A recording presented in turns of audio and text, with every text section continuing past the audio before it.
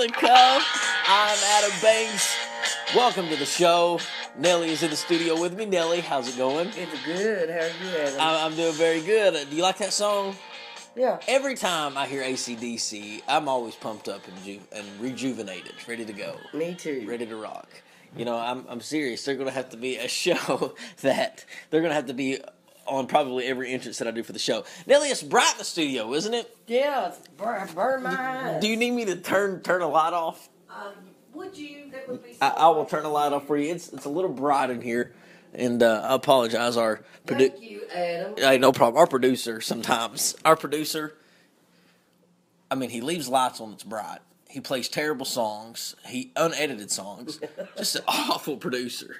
He is. He sucks. We need to get a new one. We need to get another one. So you all need to let us know. Let us know if you know of any producers looking for a job. We need one off the cuff to work with me and Nellie. Do you think we'd be difficult to work with? Lord, no. No, we. I don't know though. We like things done a certain way. I'm very. Yeah. Sometimes I feel Sometimes I feel like, especially me, I'm very. I'm a perfectionist when it comes to like my work, and I feel like Off the Cuff is my baby, and I want it to be like a perfect show. That's why. But you know, the good thing about Off the Cuff is I don't really go back and edit. What you hear is what you get. Yeah. And spring is here. Not quite summer, but summer is right upon us. It's crazy that summer is almost here. I cannot believe we're already. It's going to be in the 80s next week. We're already really. They're filling the pools. We're already 5 months into 2015. That's insane. They're filling the pools. They're filling the pools up? They're starting to fill the pools. See, the pools open usually on Memorial Day weekend. Yeah, I know. So a lot has been going on since the last time we spoke. Ladies and gentlemen, a lot went on in the world. One of the biggest interviews ever on 2020 was here recent. The Bruce Jenner interview. Bruce Jenner, those of you all who don't know him, he is, at one time was considered the greatest athlete of all time. He went to the Olympics back in the, was it 70s, 80s, Nellie? Something like that? Mm-hmm. Went to the Olympics and represented America and won a bunch of gold medals. I believe it was in the 70s. Etc. Yeah, and he was just America's man's man. Mm-hmm. Well, now, in 2015, he has came out saying that he has felt like his entire life he has been a woman. And so Diana Sawyer did a 2020 interview with him. Most people know Bruce Jenner in this generation as the dad from Keeping Up with the Kardashians. Mm-hmm. So, Nellie, what did you think about the interview? Me and you, we watched it together. I think it answered a lot of my questions because I'd never really known anybody that was transgender, but it helped me to understand how they feel. Yeah, so like I don't understand what he's really wanting to do as far as like his private parts. Is he wanting to? He's wanting not to have a penis anymore. No more ding-a-ling. No more. That's it. He's done. He wants a vagina. But why? Okay, he wants because he feels like he's a woman. Wow. I don't know. That story, it gives me so much anxiety talking about it. Well, that's because you're a man. You know what I'm saying? I just could not imagine, like, cutting off my manly I'm going to tell you what helped me understand him even better. Yeah. Was I told you this, that there was 2 children on at different times the week of the interview. Yeah. Or maybe the week before. That were coming out wanting to be transgender, right? Yeah. So they were little. Yeah. Well, I don't know. I mean, people that are young, they're saying now that I'm becoming more educated on the subject, they're trying to say that kids know as early as like 18 months that they are a boy or girl. Right. And they've had girls, like that doctor said she heard a girl at 18 months say, "I'm a boy." Right. At 18 months. I was just like, wow. I mean, I guess it's hard for me to understand because I don't have those thoughts. But now that I'm becoming educated on the matter, I understand they had a boy and a girl. Yeah. Those 2 little children. Mm-hmm. And I mean, they were very, very young. Yeah. Well, and the mother of the little boy was very... Her and the dad both. Well, I mean, they loved their child. What can they do, though? And they can't stop loving it. Said, of course, she had tears in her eyes and everything, but she said, "I'm just sorry that it took so long for us to realize how serious. Well, it didn't take them too long. Honestly. Because how old was 5 or 6 years. I mean, that's not... Well, I mean, at least it was at 5. So, but apparently Bruce Jenner said that he found out at an early age, and he started taking hormones in the 80s. I want to know why. So he was definitely in the Olympics in the 70s then. Right. Yeah. So my question is, yeah, absolutely, it had to be the 70s, early 70s probably. My question is, how did it never get out until now? Because he was so private and only shared it with certain people. Like his sister. But I think about how amazing, like, your circle is for them to keep a secret like that about you. Right. That's a pretty amazing circle. I mean, especially... All of his ex-wives. That's what I'm saying. All of his ex-wives never even told. Said a word. How do you think that makes them feel? Some of them probably feel... Embarrassed. Inadequate. I mean, would you feel like you were married to a lie? Your last 30 years has been like, for instance, Kris Jenner, his most recent wife. No, because she said he was her husband. His most recent wife. I think he cheated them, but yet... But he also brought something to their lives. But he was also very honest. All right. So I wonder what Kris Jenner feels like knowing that... Well, she said the other day she supported them and she was happy for him. She's married. She was married to a woman for 30 years. Kris, I mean, think of it that way. And I think that, that's... I think the big thing very bizarre. I knew something was up when he changed his face like that. Well, he's been changing his face since the 80s. Yeah, but it's just really that last time he did it was like, whoa. Because he got a few things done. He got his Adam's apple shaved down. He's grown his hair out. He looks a lot more feminine. When he had painted fingernails. Had those painted fingernails. His hair was long. Yeah, what? But yeah, so Bruce Jenner, he's apparently now a woman. And the next time we'll see him, he will be a woman. It doesn't bother me. It doesn't bother me either. And he's going to do a docu-series on his transition. I'm definitely going to watch it. I want to watch it. I'm definitely going to watch it because I find it interesting. Did you see that he got so much support from all over the country? I've not heard anything about it. Anything negative from any type of... Like, I mean, you always hear negativity. You always hear, people on YouTube and you see things people write. But, for the majority of people in the world, there was a lot of positive feedback. There are so many people, more and more, that have open minds and accept people for who they are. Yes. I think everybody's got a right to be who they want to be. I agree completely. I do not think that we should condemn them. And it's just like he said, God gave me this... He said that God made little Bruce, gave him all this talent, all this charisma, gave him the looks. And he said, but everybody's got to have that one thing. And he said, so Bruce said, God looked at him and said, okay, I'm going to give you all this, but I'm going to give you the soul of a woman. Yeah. And see how you handle that. But everybody does have that one little thing. And I thought that was really sweet the way he said that because God still loves him. Bruce, you could tell, is a man of faith. Yes. And it's... And I bet there's many times God was the only person he had to talk to. And he said he prayed. Yeah. And he says, God knows about this. And he said, God knew what I was going to do. He's like, he said for a long time, though, he didn't want to transition because of his faith. Children. His faith, his children, yeah. But, now his kids he couldn't have thought, I think that he... Can you imagine what all the kids' backlash would be at school? Right. If he waited till now kids? for a reason. Right. They're all grown. His youngest daughter is 18. Mm-hmm. 18. And when she turned 18, he's like, I'm doing it. I can do it. I'm doing it. And you look, he's 65 years old. Mm-hmm. I admire him for still doing it, because most people will say, well, I ain't even going to bother with it now. Yeah. I like his reasoning. He's so unselfish. I like his reasoning. He says, I would be disappointed if I died. He says, because I could get cancer and be dead in a week. He says, but I would hate to be on my deathbed and he said, because I'd be mad at myself for never getting to experience the life that I should have lived. Mm-hmm. And he says, so I don't want to be mad at myself. Lord, I love that little black dress he showed he bought. That was pretty. I don't know. I'm still trying to wrap my head around it, so comments like that are unnecessary. So I'm trying to wrap my head around it. But we're definitely gonna have to watch the The docu-series. I just hope nobody's mean to him anywhere. Well, I think his kids ain't definitely going to be mean to him, and I think the fact that he's worth $100 million doesn't cause them to be mean to him either, because they want that money. Because when it all comes down to it, Nellie, let me tell you something: that almighty dollar has a hold of you. And if they think that they're a part of his fortune, right? And if those kids think they can get a part of that fortune, which I think they probably are in his will, they're not going to do anything to mess it up. If they didn't support Bruce, do you think he's going to leave him in his will? No. God, he got so many kids. Oh, he's worth $100 million. Well, hell, they're all going to get a pretty good chunk. I don't think he'll give the Kardashians much. I don't think he'll make a difference. Oof.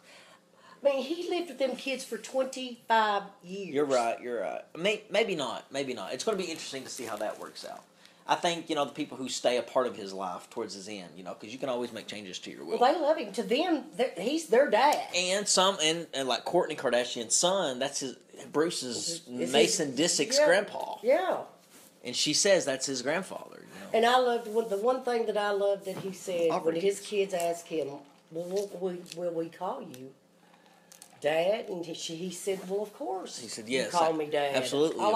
So the first governor debate was via the radio. So it was kind of a big day for radio today. Yeah, I thought that was different. It was different. The governors debated over the radio with KSR. Matt Jones did the interview with the Republican candidate. So I don't know if he's going to have the Democrats on there, but he did have a Republican debate. I bet he will, don't you think? Yeah, I mean, maybe. Yeah, maybe. A lot of people say Jack Conway is like almost a shoe-in for that. Which, something about Jack Conway, I don't know. He looks a lot like Harvey Dent, Two-Face from Batman. Do you know who I'm talking about? Yeah, he does. There's something about him I don't know if I like. Now, something I do agree on with what he did was he sued these nonprofit colleges that were pretending to they were falsifying their placement rates. Oh, okay. They were trying to say that students were there that wouldn't. No, they were not necessarily, not enrollment numbers. They were falsifying their placement rates on careers. Like they're a career college. They're trying to say that when you come here and you graduate, we can get you a job in this. Yeah. They were giving false reports. Oh. And they were advertising false reports saying, 75% or 95% of our radiologists get radiology jobs right out of here. That's not true. The real numbers were investigated and came up with like 42% get placed. Well, you know why that is, because once they get those jobs in their hometown, they're going to stay. Yeah. And that's their career. And there was a couple colleges that he went after. My former employer, they actually went after them. And so, I don't know. I don't know if it's still like waiting to go to trial. I don't know. Yeah, but there's big news with that. But, so he's going to be the Democrat nominee. But who do you like so far? I don't know. I don't either, because I swear I was a shoe-in for Hal Heiner. I was going to work on his campaign. I was going to join his campaign. And but after listening to that debate, he turned me completely off. Is it Coomer? Do you like Coomer? No. I don't either. I don't like Coomer. I haven't liked him from the beginning. I just feel like today, if he can't take talking to somebody without getting angry. I like the Scott guy. The Mr. Scott. Yeah, I liked him. Yeah, the guy with the accent, the Kentucky accent. He just reminds me of somebody from just Pikesville. Or somebody from just Letcher County. Yeah. Somebody just really country. Just being our governor. I would love it if somebody from back home. I do want to say that I really liked Brashear. I think he did a good job. As good as he could do. I think he did absolutely terrible. Our economy is crumbling. Kentucky retirement system is about to just disappear. There is more unemployment in this Commonwealth than the last 40 or 50 years in Kentucky. He has done a terrible job. I mean, our insurance has skyrocketed. Our taxes have raised. Just nothing positive has come under his administration. We need a governor in there that's going to actually try to bring jobs into Kentucky, cut our we need our taxes cut. I mean, maybe I should run for governor. You know who I think would be good? Who? Who I'd like to see do it? Who? Is our mayor. That would be cool. I think he would be amazing. Mayor Jim Gray. That would be awesome. Governor of the state of Kentucky. We should try to get Mayor Jim Gray on our podcast. And tell him that. Do you think he would do it? I don't know, he might. Do you think he would do it? I think he would. I'd serious. Like to ask him that question. I think he would run for governor. I think he will run for governor. Did you know that he is gay? Yeah. Openly gay. I have no problem with that. I've always known it. But what is crazy about it is he would actually have a great shot at winning. But do you think that at the end of the day, all these Kentuckians around the state, he would win Lexington hands down. But would he win these eastern Kentucky counties because of his sexual orientation? Well, to me, that should have nothing to do with it. To you, but be real. But would he? Would people from Knott County and Letcher County... If they've got any sense, they'll vote for him. Because I think he's done a hell of a job for Lexington. He would make a great governor. This place is beautiful downtown. I think Jim Gray would make a great governor of Kentucky, but unfortunately, I think because of his sexual orientation, the fact that he is an open homosexual, I don't think he would ever be elected by the people of Kentucky. I just don't. Well, yeah, but Adam, you got to realize how much he's won by here. Just here. Right, but that's just here. At the state, we're talking about from Pikeville to Paducah, from Covington to Bowling Green. But they've got to see his success. They will, but they'll be... Yeah, but...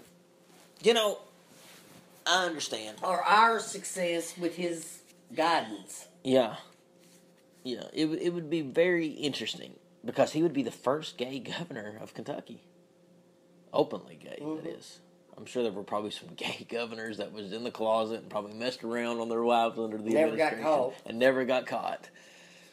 That's what I always used to say about poor old Bill Clinton. He just got caught. Well, Bill Clinton did get caught. The rest of them pointing fingers at him probably was just as guilty as he was. Yeah. That's hilarious. That was such big news back in the day. And that was so stupid. What? The fact that he... It affected nothing about him being a president. Well, what affected except him... his morals. Yeah. But you know what? Get over it and let it go. Well, what else has been going on in the world? Oh, Lord, I don't know. What else has been going on? Well, the riots have finally calmed down. There was riots in Baltimore. Oh, my God, I know that was so awful. Did you hear if the tornadoes hit Oklahoma again? I did not. What's the name of that little town that keeps getting hit over and over? That hit that school, the school a year or two ago and killed those children? I have no idea. Oh, gosh, I can't think of the name of it.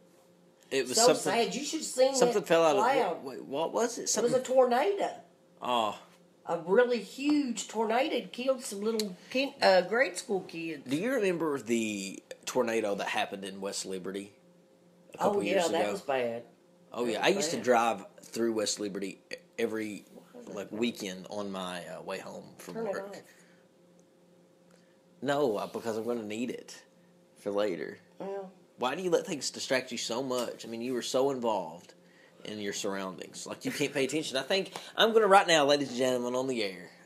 Here we go. Let's down Nellie. I'm going to diagnose Nellie. Mm-hmm. Dr. Banks is in the house. Nellie, thank you for coming. Your tests came back clean, great. Everything looks good. Your reflexes are working. Your vitals are good. But, there was just a little thing that I'm going to diagnose you with. It's called ADHD. And it's basically meaning you have a attention deficit hyper disorder. Attention hyper deficit disorder, whatever it is. And it basically means you need to pay me attention. Well, I've got something I need to tell you. Okay. You can KMA. KMA. Kiss my ass.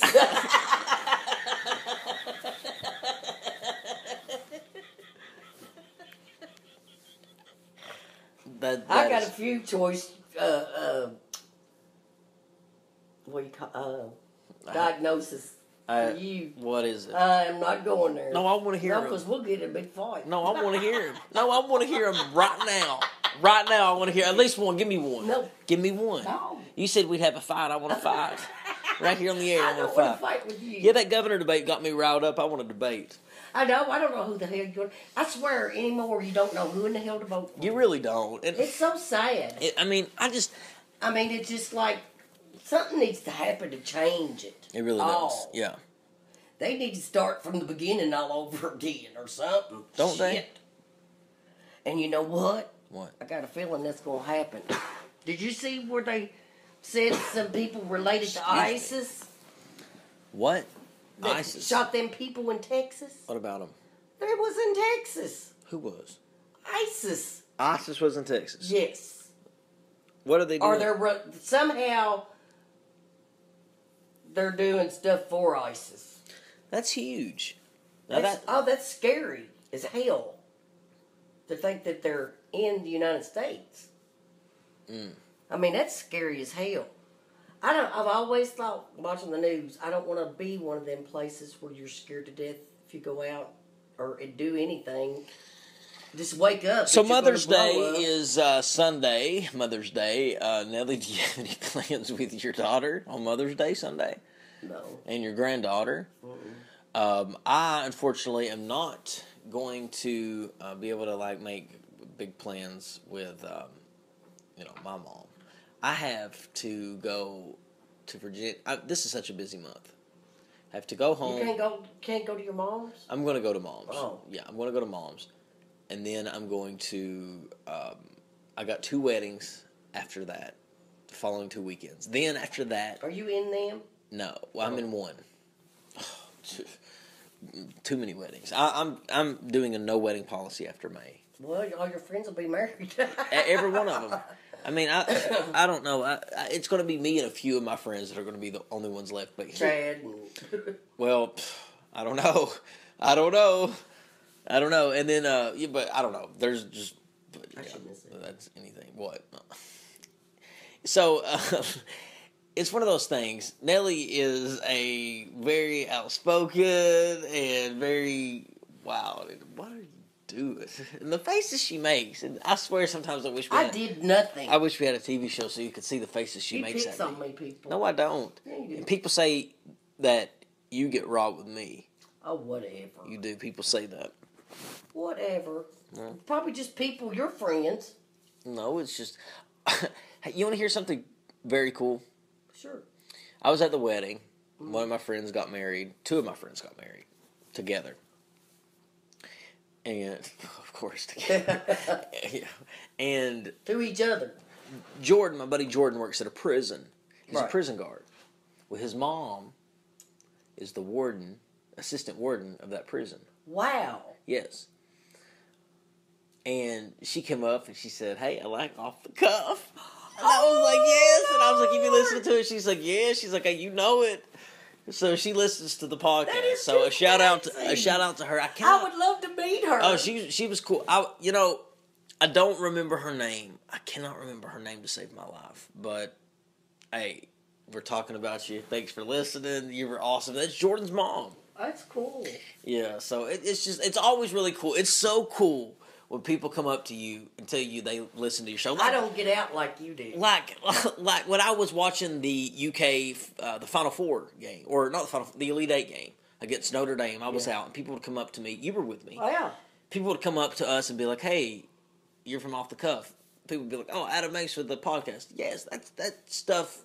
It makes it worthwhile. Oh, yeah. To do. Yeah, it was fun. And that stuff, it just makes me happy. Well, ladies and gentlemen, I want to thank you for listening to the show.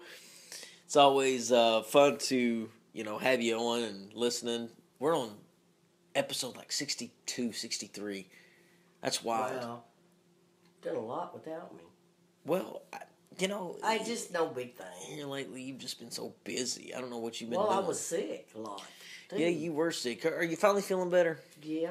Yeah. For the moment. For the moment. Well, it's spring. Sun's coming up.